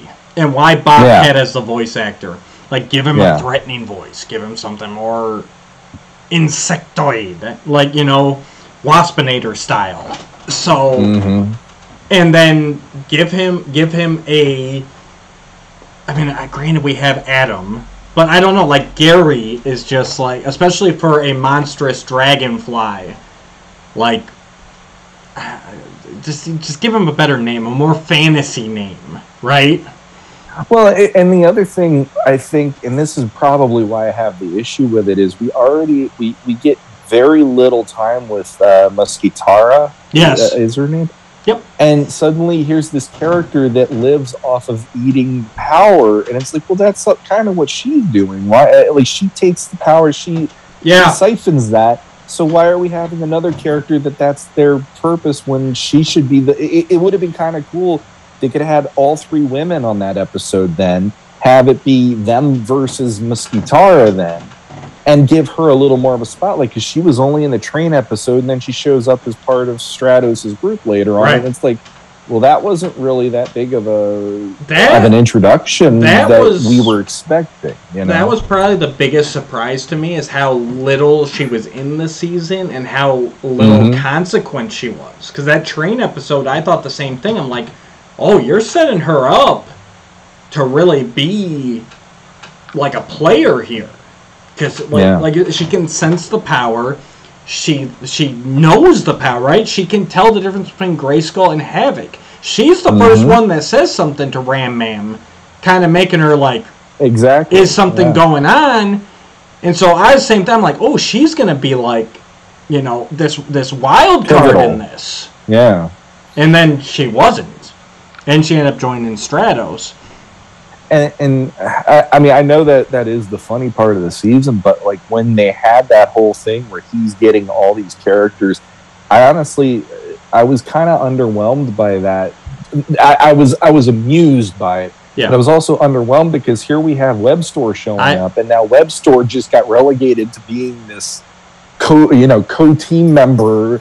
Yep. Which the only thing about that I thought was cool was Webster actually wasn't a villain. Webster just kind of was doing Webstore's own thing. Very beastie. And it just, all of those characters then just kind of like just got put into this group, and then it just kind of made any individuality of them just kind of go, it's now they're just part of this crew. Well, I'm hoping that this isn't the end of them.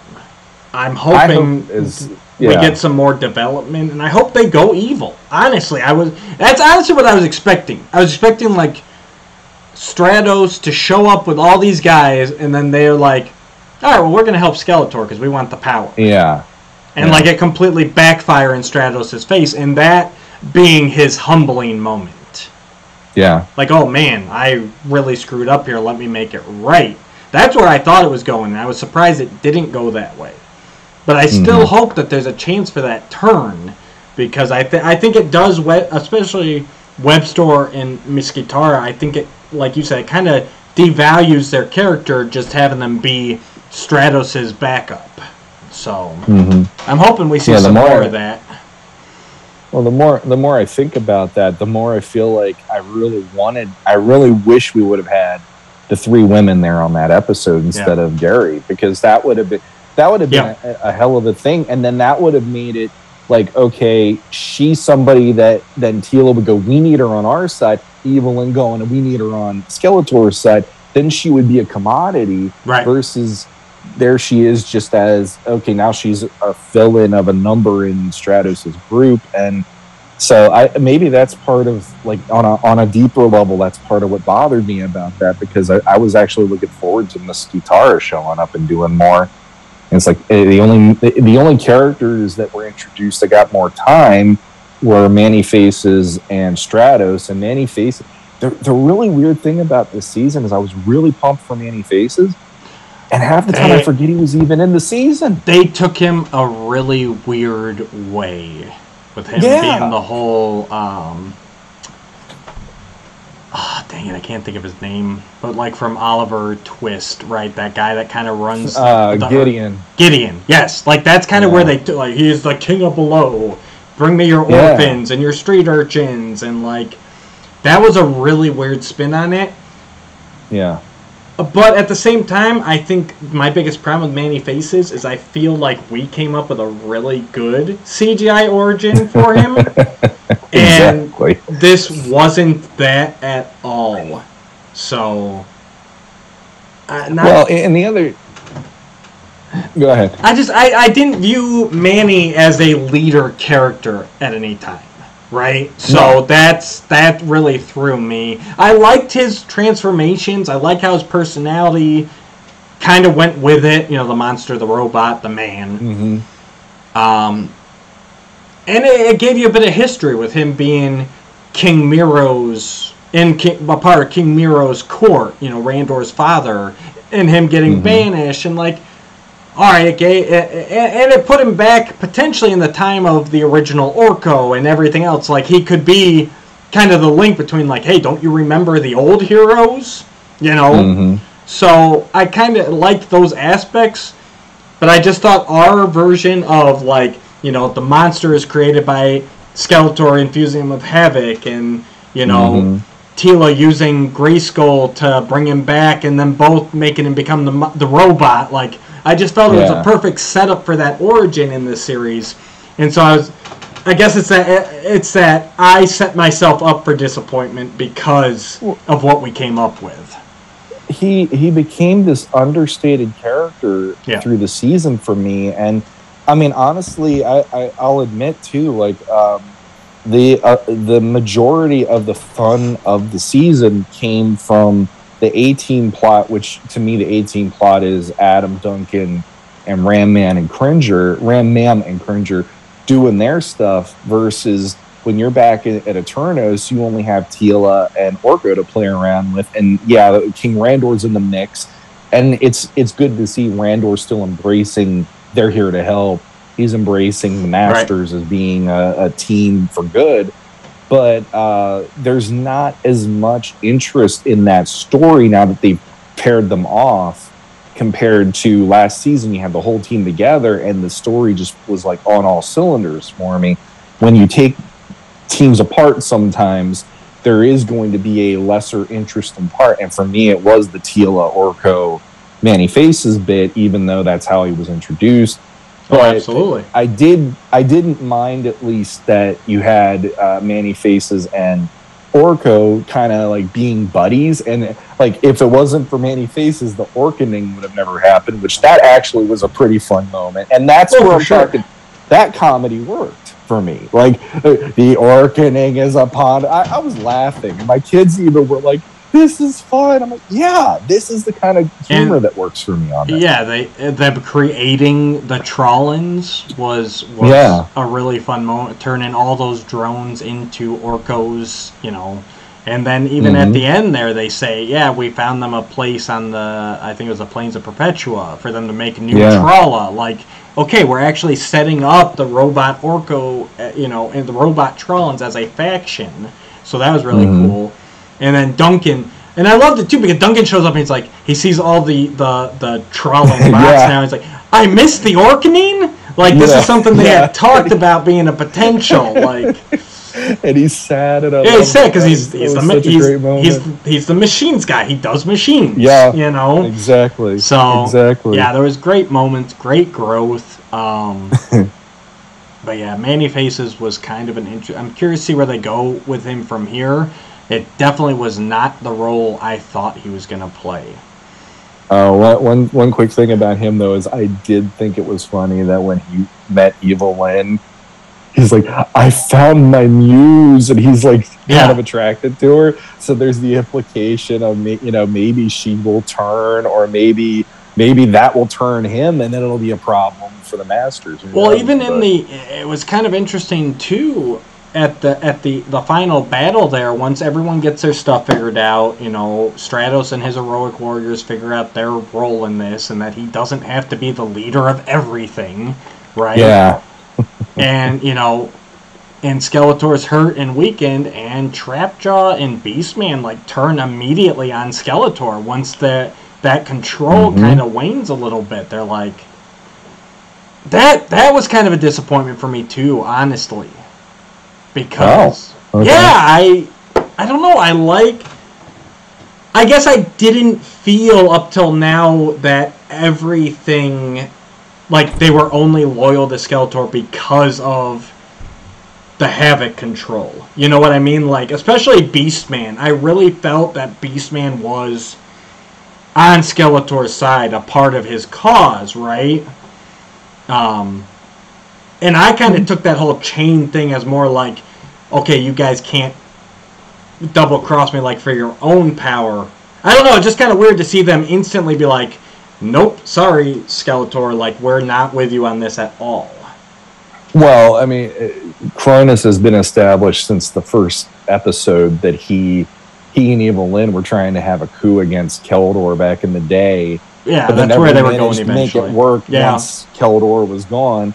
And then they had the episode, which that was the birthday episode, where Beastman and Trapjaw were basically like Street Fighter 2, fighting each other, and that was video fun. game style in the palace, because they both were challenging each other for the throne.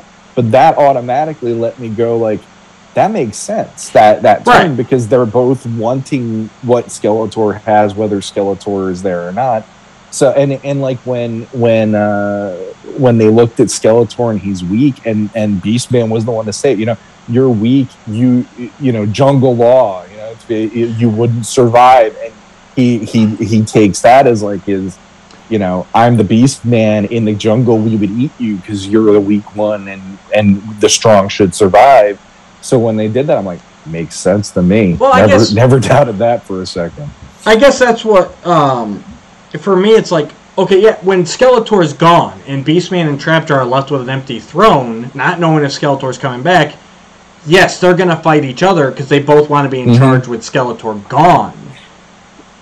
But to me, that's different from we're going to help the Masters, because they don't win, as we see. Like, they are instrumental in defeating Skeletor, and where do they wind up? In a prison cell.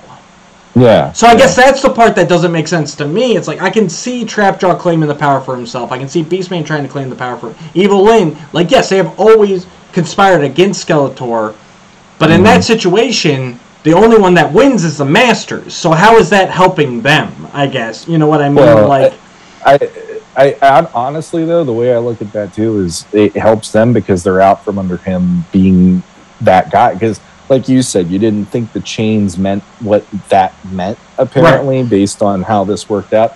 So these characters are characters that they did that against... Skeletor did that to them against their own will.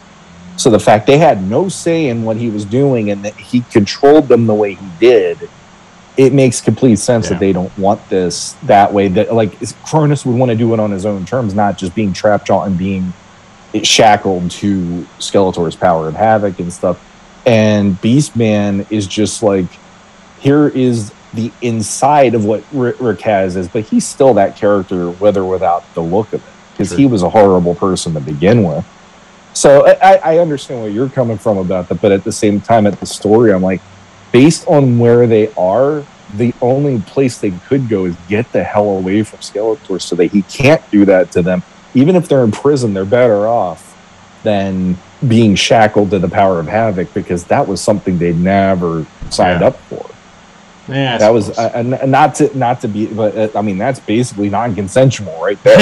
You might as well just figure these people do not want to have that. I said, I guess I assumed that it was less like complete control. It was more just like, hey, at the end of the day, I have control over you. But I think even the palace guard kind of at the Tuvar and Badra were kind of going like, are we doing this completely because of mind control, or do we want to, or like there was that question of how is he influencing them, or is he outright like, you will do this?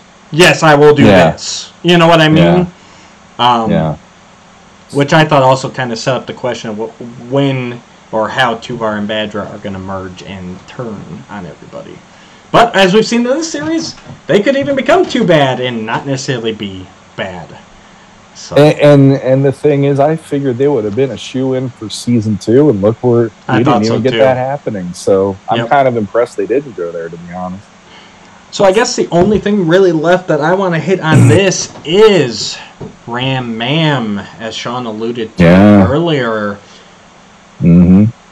And actually, this one I kind of called earlier in the season.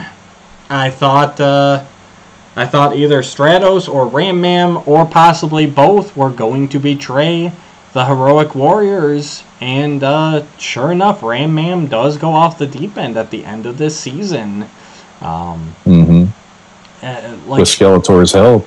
With Skeletor's help, yes. As we find out, that stone that's always been lodged in her helmet that she got from her father, it is a Ram Stone, and basically Ram Stones in this canon harness the power of Havoc naturally. So she has always been dipping into both pools.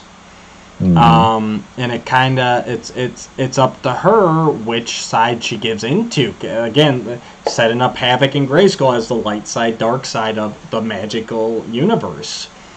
Yeah. And you know,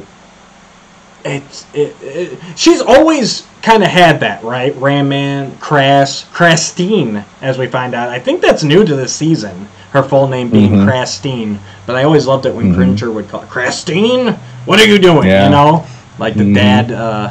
You know, I was in trouble whenever anyone called me Matthew. So, like I said, I it's not that I didn't see it coming, but still, when it happened, I was like, oh my god, they did it. And she full on, I mean, we're talking separate transformation. You know, she goes into the Havoc waters like we always saw Skeletor in them do. And she comes out as Rampage, which I thought was a hilarious, clever name. I loved it. Yeah. I love that she gets christened a new name, and she's now the evil lord of destruction. Yep. Or it wasn't demolition, right? Demolition, I think it was. Okay, the evil lord of demolition, and it's like, my God, like the minute that happened, it's funny. I'm watching this kids show, and my heart sunk because I'm like, I like her, as a hero, and I liked her as kind of like Adam's surrogate, like a basically adopted sister. And here it's like, like my kids said, the moment that He-Man is trying to talk her back from what she did, like my heart literally was breaking with his. It's like, whew. Yeah, and when he sees there's no reaching her and everything, and she's got the whole ghost Skeletor in her head, like just goading her and everything else, and it's like, you want to say it's not all her, and it's not, because Skeletor, as he was dying from the final battle there when they destroyed the Havoc Staff, he kind of leached his essence onto the Ram Stone and got in her head, very Revelation style, which I thought was a nice little throwback. But then again, at the end of the day, like I said, you look back and it's like, this isn't completely out of left field. She was always the one. She broke off from them season 1 to go back to the Tiger Tribe. You know, she doesn't like the way Adam's handling the Stratos issue. Like, she's always kind of been that squeaky wheel out of the group. She's got no nemesis and you know what I mean? Like, you know, basically she's her own nemesis, right? She's her own worst enemy. She's got these two sides and she's fighting between them. And I thought it was a marvelous turn. It was well done. And it sets you up to where, like, where's this going to go? Can she be brought back? Can she be redeemed? And I got to say, I think this was planned from the start. And I think this is one of the big reasons that they did not just use Ram Man. And they kind of made her own character. Because imagine the outcry. And we've heard it before. You know, Scooby-Doo movie, they made Scrappy-Doo evil. Reboot Thundercats, they made Pumira evil. You know, whenever they do that to an established character, we always hear the fan outcry, right? Yeah. So I think that is probably the biggest reason that they made Ram Mam instead of Ram Man. Is so that they could flip the script without having us vintage fans go, whoa, Ram Man would never do that. You know what I mean? Yeah. Oh, but so good. And then at the end, you know, that's the thing too. Like I thought Skeletor was going to get the sigil of his completed. I thought he was going to raise the Snake Men and win again, and that never happened. The Masters won against Skeletor. The problem was they didn't see Rampage coming, and she's able to complete the sigil of his. she's able to raise the dead, Snake Man. Yeah.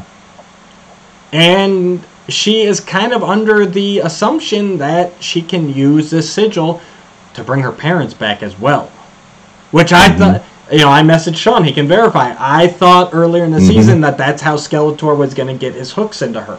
I thought that he brainwashed Stratos when he had him captured, and I thought he was going to manipulate Crass by using her dead parents and the potential of raising them with this sigil. So, 50-50.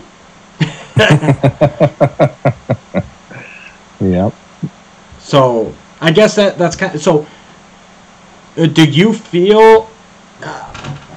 now, after her completing the Sigil of Hiss and the Snake Men rising up immediately and kind of doing this all-out attack on the various areas that were left with that cliffhanger, I think Skeletor's completely lying to her and that there is no way that this can raise... I think the Sigil just raises Snake Men.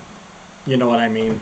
I mean, it makes sense because it's called the Sigil of Hiss. I don't think it's going to be used to bring back other people personally. So I guess we'll find out, but it seems like it's just targeting Snake Man. Yeah. Yeah. So one more burning question that I'm left with that I was just reminded of talking about Crass's dead parents. They still haven't confirmed Marlena's status, as far as I can tell. They referenced her, and that was about the extent of it, because they do name drop Marlena, and Randor talks a little bit about her to Adam once they're in the palace and everything's hunky-dory for 5 minutes. But they don't really get into that, and they don't get into where she is or if she's dead or what is the deal. I think the prevailing fan theory is that she's dead, which, if the Sigil can raise anybody, like, this might be a temptation for Adam in the next season as well. So that could be interesting. But I do find it odd that they have not confirmed anything on her. We saw her picture in the first season. They mention her here, but they don't really go into her status. And even Adam says that he has a hard time remembering her, even though he says some of his other memories are kind of trickling back, as a young child. So I think the deck's going towards she's passed, but it's just odd that they haven't confirmed that yet. Yeah, I'm curious about that one because there's a few things, even with that family portrait. They have that pillow there that people assume maybe Adora would have been there, and she also looks sad in that image. She does look so very the sad. idea that maybe Adora was taken from her already. That's possible. She's mourning the loss of her daughter, but there's Adam and there's Keldor. It's like there's definitely hints there that it makes season 3 feel like they need to do something further than that because. That's a whole nother story to dig into after the buildup of what they're doing in season 2 going into that one.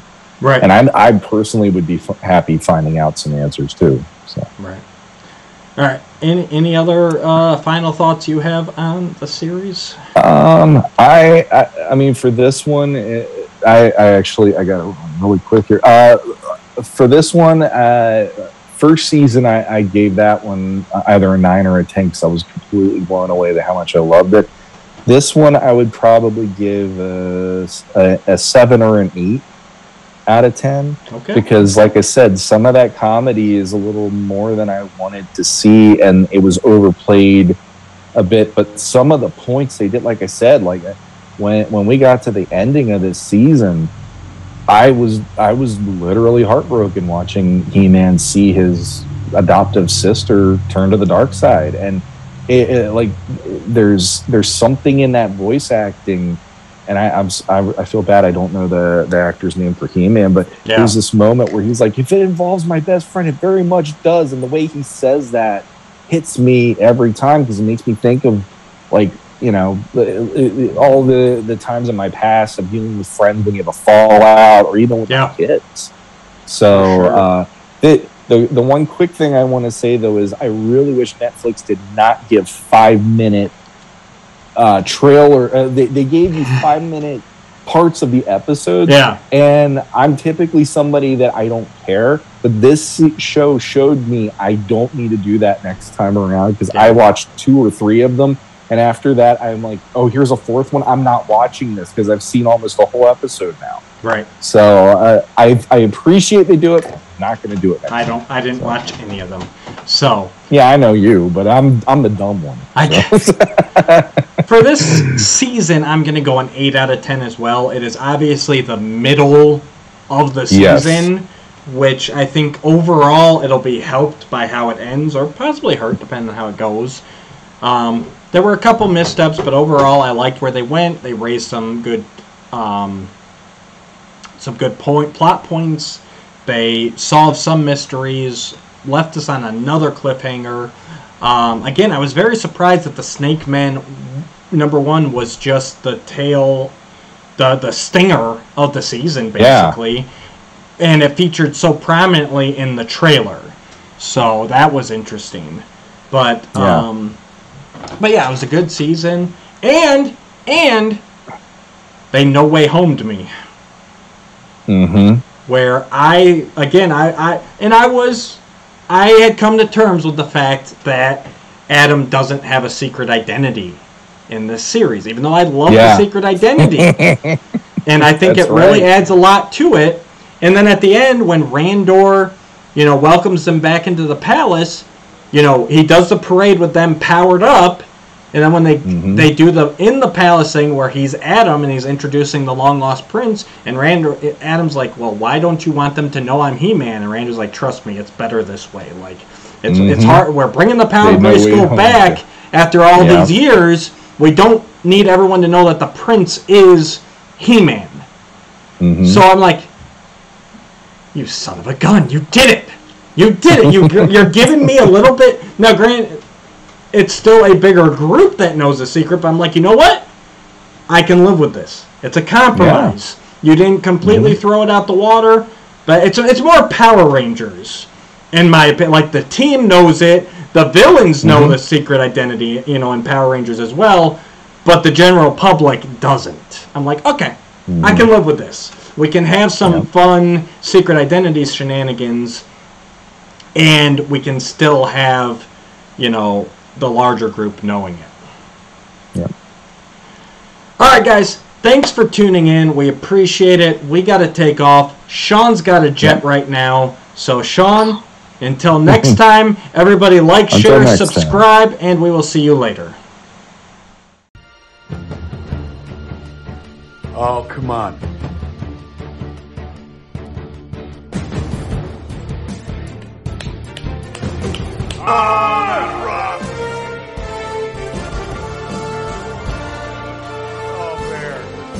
Oh, bear.